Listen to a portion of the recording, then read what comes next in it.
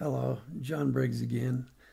I'd like to read another poem from my book of poetry called Eat Art and Utter Poems.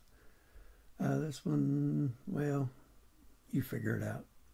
It's titled Written Under the Influence of Realism. Can you smell the sulfur from the little yellow flowers on the tea cozy of my madness? Would you like another cup? What box of wind behind that door? Just enjoy your cookies. I spent all morning scrubbing blue feathers alphabetically. The vowels were particularly dirty. Thank you, dear, for not smoking or bursting into flame. Except for porcelain, the world is so waxy and combustible. At times, I fear we shall all melt into each other around a single wick and burn brightly as a votive to some ceramic god. But enough about you.